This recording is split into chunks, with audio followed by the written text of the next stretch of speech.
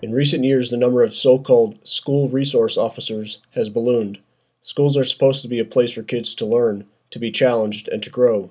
Yet if one looks closely at the roots of the school system, it becomes clear that the institution puts a higher premium on conformity, on a student who consumes and regurgitates what they're told, based more and more often on criteria set by bureaucrats in D.C. It's costly and difficult to control a population physically, through use of arms.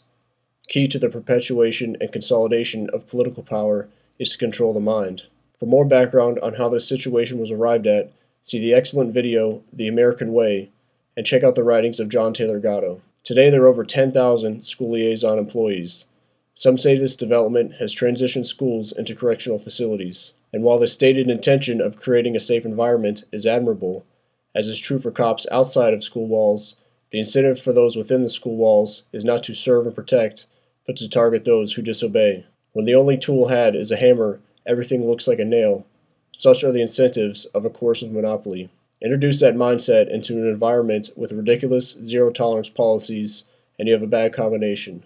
In Texas, where school liaison employees annually write over 100,000 citations to students, the head of the Supreme Court, Wallace Jefferson, noted, "We are criminalizing our children for nonviolent offenses." Police are trained to escalate situations until compliance is gained.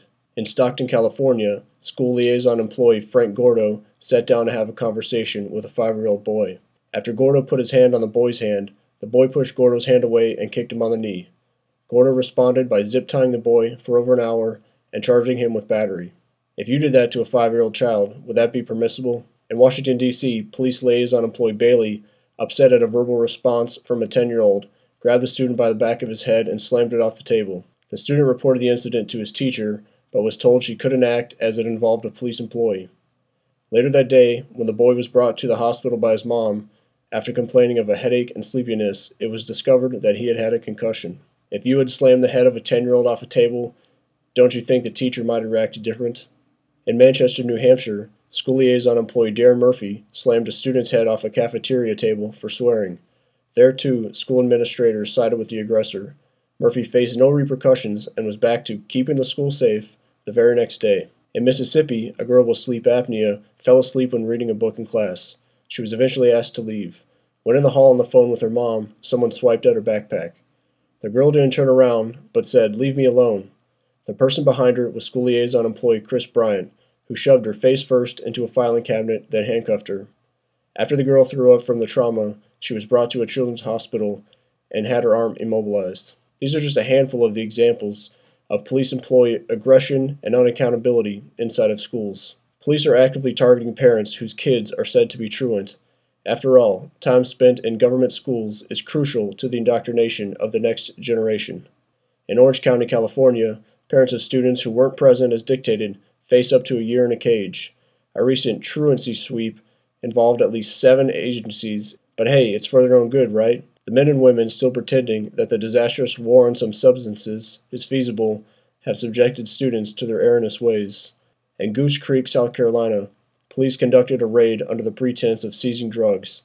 They had coordinated with school administrators ahead of time. Over 100 students in the hall were ordered on the floor. Over a dozen were handcuffed. Some had guns pointed at their heads. No drugs were found and no apologies were given. What would that be called if you and your friends went into a school and handled kids in that way? In Indiana, an 11-year-old boy who had had cannabis on his person was bitten by a police dog. The cannabis had been placed there by the dog's handler as part of a simulated raid. Is that the kind of thing you want your kid to be desensitized about, a raid? Is a world where that is commonplace ideal? Would you let me come around your kid with a dog trained to be aggressive and think it alright if I planted drugs on them and told them to be chill while I led the dog around them? The act is no different if the handler happens to wear a badge. And the LAPD, the same outfit that introduced SWAT units, started the practice of placing undercover police employees in schools posing as students. Their goal? To bust kids selling substances deemed illicit. This includes one Florida student who, though he didn't use cannabis himself, procured some and gave it for free to a female he fell in love with. Turns out she was a cop. In the end, he and 30 others were arrested. In the post-9/11 security theater, school resource officers like to see themselves as being on the front lines. Organizations now exist to capitalize on the sector of the police state. One, the National Association of School Resource Officers, offers training classes and lists as the first presentation item preparation for international and domestic terrorism. It should be clear, at least to those of us who haven't just been exposed to government education, just who are the real terrorists. As if taking a cue from our friends at Fusion Centers, a database called InBloom is being implemented in school districts. The software tracks over 400 metrics about each student, but don't worry, they promise that the information won't be shared. And administrators in one school, which had distributed laptops to students, spied on over 40 students through the built-in camera. So what are some solutions? I know some will say, but it's important that these kids be in school. But whose kids are these? The state's? A faceless entity answerable to no one? Are all proclamations made by such folks legitimate? What if parents were told that their children had to be present in school for 9 hours a day, or 11 hours a day? What if parents were told that, to mitigate distractions during the school year, their children would be taken and placed in government-run boarding houses? What if parents were told that their kids had to participate in a youth service program to show their allegiance? If you have kids and you are a firearm owner, consider this question. If asked, would you turn over your guns to a government agent for a third of the day? I'd guess not. Yet are you now currently willing to hand off something even more important, your child and their mind, to these same people? Education doesn't just happen in a building called a school. And in fact, the information pushed there is patently full of omissions and misinformation to fit the status quo. As John Holt said, compulsory schooling, compulsory learning, is a tyranny and a crime against the human mind and spirit. Let all those escape it who can, any way they can. If you have kids, consider homeschooling, or better yet, unschooling. And if you're not a fan of the police state and the incursion of police employees into schools, learn about peaceful parenting. Also, many kids now have smartphones. Make sure they download a free streaming app and encourage them to use it should they or their friends or classmates ever be confronted by a police employee. 50 Cent, Too Short, all of them talk about Glock 40. Okay, I'm the only one in this room professional enough that I know of to carry this Glock 40.